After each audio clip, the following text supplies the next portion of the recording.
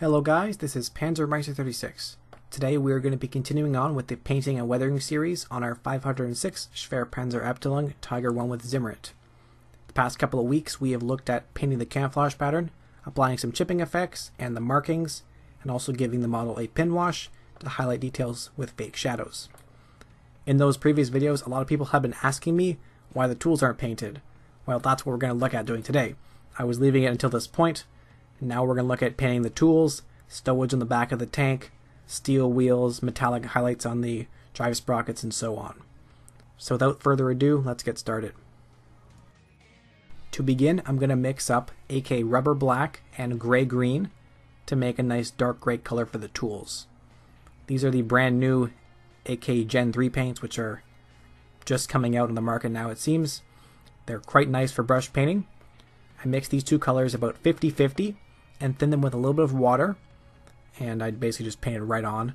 These paints have excellent coverage and they dry really fast, and also the brush marks disappear. So I do recommend these or Panzer's model color as well. Metal tools are the shovel, the head of the sledgehammer, the head of the axe as well. And we also have areas like the head of the wire cutters, as well as a little bit of the grip behind the clamp, which I forget here. And also the starter crank, which on the Tiger is in two places. So there's half of it there and half of it on the back as well. Not sure why, but that's just how it is. I also paint the tow cables with this color. You'll note that I'm using a piece of paper to kind of mask off the tank. This is an excellent tip if you're a little bit sloppy. So I'm just kind of exaggerating that here, but it's really useful. Also make sure you don't forget that the cable actually wraps around the end of the eyelets here. So make sure you hit that with the gray as well. The track change cable is another tow cable essentially, so I do it exactly the same way. Paint the cable gray as well as the cable around the loops. Since the model has camouflage applied to it that would have been sprayed on in the field by some repair crews, I decided to make the camouflage actually go over top of the tools, as the tools would have likely been in place when the camouflage was sprayed. The yellow is different because the yellow is painted on at the factory and the tools are mounted afterwards, but the camouflage would have been applied when the vehicle was actually at the unit. So I decided to repaint that over top of the tools, like I said. On the track change cable, I actually was a little bit fancy and artistic here, and I made the camouflage on that not exactly line up with the hull to simulate the cable having been used and then remounted in a slightly different position. The next color we will use is Panzer's 310 Old Wood. No prizes for guessing where this will be used. Again, I'm thinning it with a little bit of water because these paints, like the AK ones before, are a little bit thick in the bottle. So I'm thinning it about 50%, I'd say. And I use it to paint all the wooden areas of the tools. So that's the handle of the sledgehammer, also the handle of the axe, the handle of the shovel. The barrel cleaning rods are also wooden, and also the jack block. Do not forget the sides of it. I always used to forget the sides of the jack block, but they're also part of the wooden piece. Again, I'm repainting the red camouflage over top of the wooden areas of the tools. Next up, I'm going to use a 50-50 mix of the AK gray-green from before, and also some hull red. And my goal here is to mix up a lightish red color to simulate the red dyed paper that is used for the compressed paper grips on the wire cutters. People always say the grips are Bakelite. These are not Bakelite, but the end knobs are. These should be a pale reddish color. And then for the Bakelite bits, we're going to use model color German camouflage black-brown. This color is also good for chipping. So these are the parts that's Bakelite, which is a dark reddish brown color. I'm going to take the rubber black that we used before, and I'm going to use it to paint some black areas. So for example, that would be the machine guns, coaxial, and bow gun if it were present. I also painted the base of the antenna this color because I noticed in some photos that it actually looked to be darker than the hull color, so I'm assuming it's rubber insulator. And also the periscopes.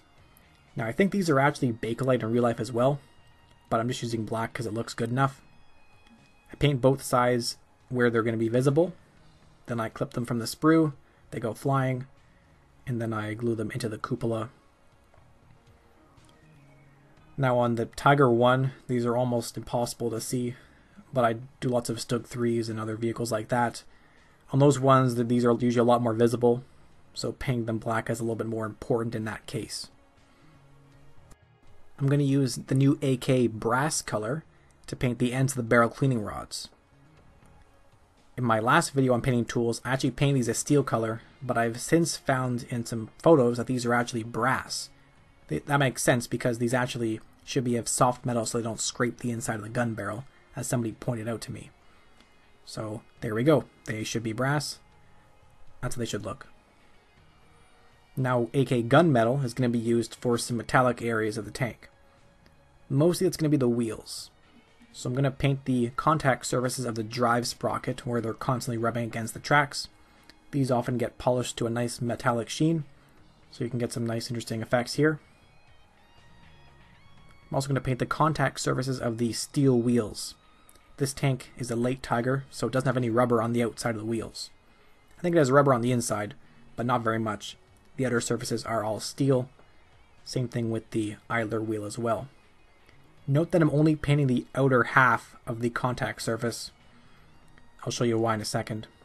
Like I said before, these AK paints really snuggle down once they're dry, which is useful if you're a sloppy painter like me. So one thing to leave row wheels are all in place. Notice that you can't actually see the back set of the row wheels right now, and you especially won't be able to once the tracks are in place because the drive sprockets and the tracks themselves cover up the entire back set of wheels. So you can save some time and not bother painting the innermost steel areas.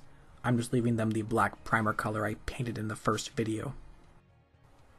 I also painted the bucket on the back of the tank with the same gunmetal color. Remember, every Panzer ever had a bucket on the back. I'm going to mix up a Dunkelgelb color using the AK Middlestone and white, just because I didn't have a Dunkelgelb color. Mixed up about half and half, about a 50-50 mix, and painted it on. You can definitely see how bad a brush painter I am right there. But it really flattens out, as you can see. I actually managed to reactivate the hairspray chipping effects that I did in the first video, and chip them down to the black primer I used in the model to give some nice chipping effects there. I did the same thing on the other jerry can, and really wore it down essentially all the way to black.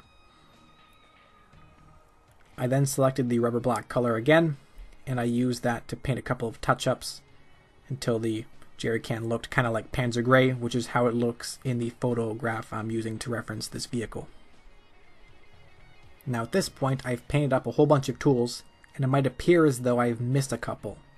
Those would be the fire extinguisher, also the towing C-hooks on the front and rear of the tank, and also the jack. Now these actually should be left in the base color of the tank. I've been studying a whole bunch of reference photos, and all three of those should be the hull color.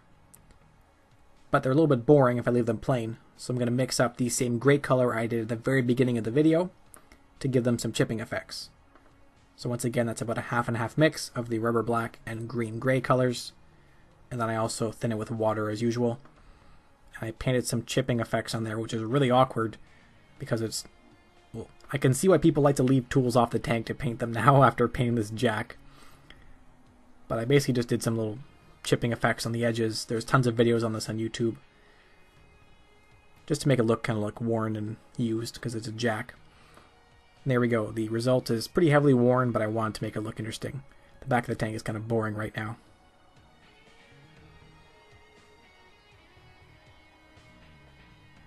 Also note that I've applied a wash to the jerry can, also to the fire extinguisher.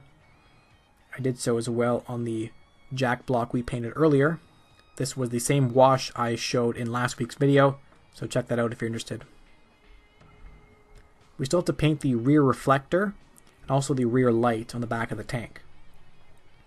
I'm going to use Tamiya Clear Red X27 to paint the reflector. I don't usually brush with Tamiya paints, but a little bit of gloss work is fine. For the rear light, I'm going to mix up about half and half mix of Panzer Ice's 309 periscopes and rubber black to get a very, very dark blue color. Depending on the vehicle, these can sometimes be a very dark green as well. Like on a Panther and Hetzer, The rear light style is a little bit different. It's still tubular, but it's a little bit different. On those vehicles, it's dark green. But on a Stoke 3, and I believe on a Tiger, it's dark blue. So it's really, really dark, so you can almost paint it black, because once it's not illuminated, it just looks basically black. So don't worry about it too much. And with that, we've completed detail painting our tank. Now this video was pretty quick because I didn't want it to be dragging on too long. It's just detail painting, and really all I'm trying to show you guys is the colors that these tools should be historically. Nothing is really rocket science, I'm just showing you guys historically colors to use for detail painting German tools, because some people are interested in that. On my Facebook page, if you follow me there, I'm going to post a bunch of reference photos in an album to show you guys my mentality for painting some of the tools in different colors and so on, just so you guys have some good reference. Hope you guys found some interesting details, like painting the camouflage over top of the tools, and also like the brass barrel cleaning rods. I've learned some new stuff since my last video on this anyways, so hope you guys did as well. As always, big thanks to my Patreon supporters. Those guys give me a little bit of money every month, which helps me buy the paint and products you guys see in these videos. Also, big thanks to my local hobby store, the Hobby Center here in Ottawa. They're not entirely closed down from the coronavirus. He's still shipping out some products, so I was able to buy some of the AK paints you saw in this video, because they just came in. I needed some more colors like brass and white, so that was really useful. As with last week, I hope you guys check out Martin Kovac's video on his channel Night Shift. He's also working on a very similar Tiger 1, a little bit of a fancier, more differently colored one, I guess. But I recommend you go check out that video after you've done watching this one. After that, I will be seeing you guys next week with the next video on this Tiger 1. I think we'll paint the spare tracks and exhausts. Anyways, until then, stay safe out there, guys.